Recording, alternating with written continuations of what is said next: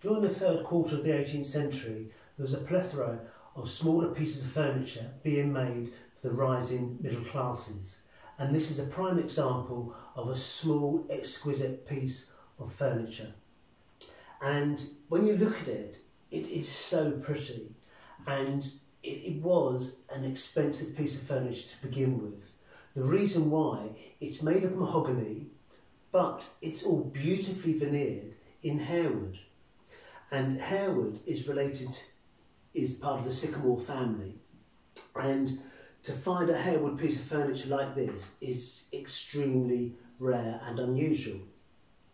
And I can attribute this to one of the leading cabinet makers in London at the time, and that was Ince Mayhew.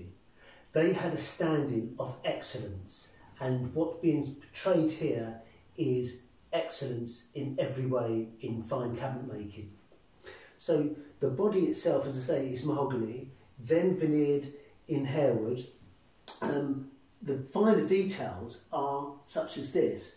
It's all cross-banded round the top and round the doors and everywhere in petite. So you've got this timber which has come over from China, and that was a very rare wood, and Ince Mayhew often used petite wood. When we look at the top section here, we have these two little, they look like little handles from a distance, but if you look closely, they're all beautifully cross-hatched in this very, very fine penwork. And then we have these wonderful little beads. They're like little pearls going around. And then on top of that, we have this marquetry work of these laurels. And the leaves are all beautifully contorted. And if you look very closely, you can see little berries. And I would imagine those berries would have been dyed red, possibly by cochineal. So you've got this lovely red colour. And so you've got all these contrasting colours. And then when we come down to the doors, again, harewood, all cross-banded in petite, and then we have this lovely large oval. And this time we have laurels, and you can still see the green where the penwork is on the laurels here. And then in the centre, you have this big oval of amboyna. Again, that's a typical material which Ince Mayhew were using at the time in the 18th century. The whole is standing on a small little sabre legs, and they're edged in boxwood. But we have this decoration all throughout. I mean, the decoration is absolutely superb. Along the frieze here, there's a tiny little drawer, edged in boxwood and mahogany lined.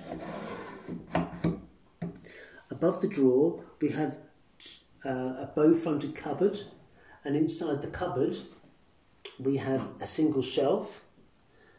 The single shelf has been replaced, and the doors have these two metal pieces here. Now when you see these catches, 18th century catches always have square pins.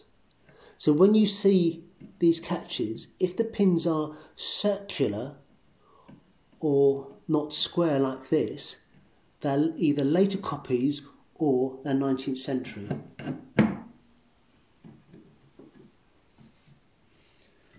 Again, this is all mahogany. And look how thick the mahogany is. Mahogany was very, very expensive, and to veneer a piece of mahogany was true extravagance. We ask ourselves, now what is this little piece of furniture? Because it's so tiny, it's so exquisite. Now I'm going to show you. If we lift this up here, like so, this is mahogany, and this is all boxwood. And again, we lift this other piece of mahogany here. So as we lift these two triangles, we now realise the piece is a corner washstand.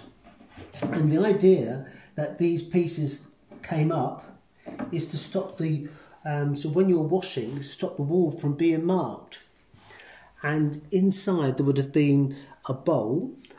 I would most probably thought the bowl here would have been silver, but it could have been ceramic. So you'd have had a silver bowl, and so as you're washing, you don't want to mark the walls, so that's why these were here. Left and right, we have two little mahogany dishes, which are original. So when it wasn't being used, say these fold down, but I just want to show you something at the side. And again, this is something which a cabinet maker had been very aware of, is that when this is the bowl's full of water, it would have been quite heavy and could be leaning forward. So he's devised a little catch at the back. So this would have been there would have been a little eyelet, and this hook would have gone into the wall for the eyelet to stop the whole thing from falling forwards. So again, the cabinet maker is aware of how this item is going to be used. This little corner washstand, and as I say, these were here so the wall didn't get marked in any way. And when it wasn't being used, these fold down like so, so the whole thing is so beautifully discreet. Again, we have this lovely oval of amboyna, and then you've got the harewood, and then the cross banding of petite, and between the petite and the harewood you have ebony and boxwood running all the way round.